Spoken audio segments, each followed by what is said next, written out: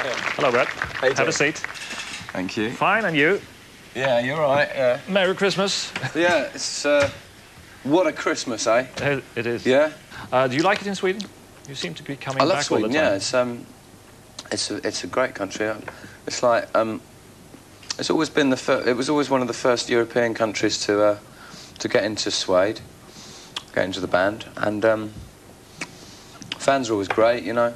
So you have a strong following here. And, yeah, I mean, I think that like the whole of Scandinavia is a really special place musically. I think because it's like I think that generally Scandinavian people take the music really seriously, but really enjoy it at the same time.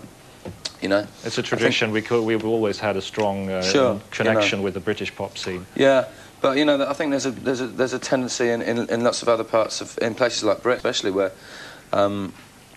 You tend to have these divisions where, you know, pop is looked down on by lots of people, and I think in Scandinavia, you know, treat it as an art form, which it is. Do you feel looked down on, or have you felt looked down on? Well, I mean, the British media, the whole British media is very vitriolic sometimes and kind of quite vicious, but you kind of like, you just have to learn to live with that and get through it. Do you feel confident as a band now? Yeah.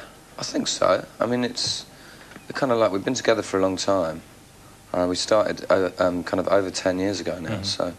But, I mean, lots of that time was spent playing to 2 people and a dog in a pub, you know, and things like that. We spent a lot of time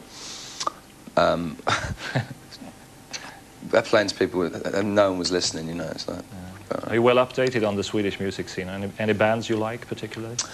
Yeah, I mean, I like all those bands. Like I think the Cardigans are a really great band. We're always playing with them. We're always bumping into them. We've done loads of festivals. They're very nice people, and I think they write some really excellent pop music. I think they've got that ability to actually kind of like construct a really you know, coherent pop song, and like the way they arrange it, I think is really economical and excellent as well. And there's the Wannadies as well. I think they've got some good tunes. So Anderson is a very Swedish name. It's one of the most common Swedish names, actually. Yeah. Any Swedish relations? No? I don't know, actually. None that you know of. None that I know of. Yeah, exactly. Yeah. I think it's actually a Scottish. It's a Scottish version of it. But I think what happened hundreds and thousands of years ago was that it goes back to the Vikings. You lot came and raped my great-great-grandmother, and you know, they had to bury her in a Y-shaped coffin.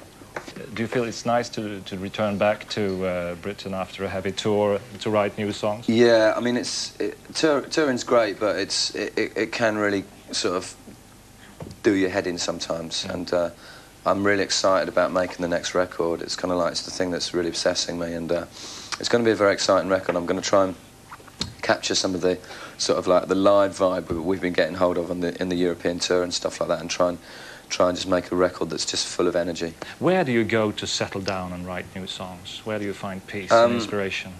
I find a lot of inspiration in London, because just sort of, I have this sort of habit of writing, of kind of like wandering out onto the streets and taking a dictaphone with me and a piece of paper and stuff like that, and just writing things down that I come across and getting inspired by just, you know, everyday life, I think, really. But I kind of have a notion to write some of this album kind of like buried away in the countryside. Try it a different way.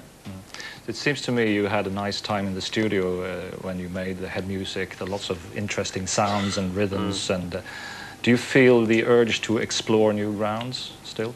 Definitely, yeah. I mean, we're kind of like, we're always really learning as a band. I think we're kind of quite open-minded as well. We're always checking out new bands and you know, and wanting to really... I mean, one of the beautiful things about doing what we do is you kind of like have the right attitude to it. You can be like a kid again, you know, and that's great. I kind of like sometimes feel really grateful that I've probably got sort of mental age of about 12. Is that true? Which is great, you know, because it's like I feel kind of quite young and optimistic about the world. Still feel very curious. Yeah. About things. No, lots of people would probably say stupid, but you know. Well, I wouldn't say that. Well, I didn't say you would. No. Do you like to celebrate a traditional British Christmas?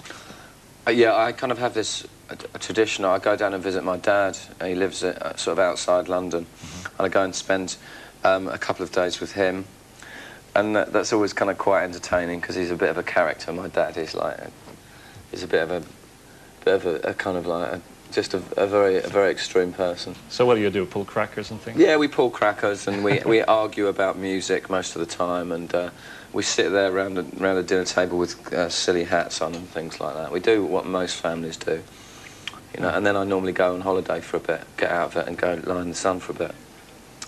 That sounds very nice. It is nice, yeah. I mean, I kind of like. I'm a big fan of the sun. I think it's kind of like prime. So good luck to you in the future, ladies and gentlemen. Brett Anderson. Thank you. Cool.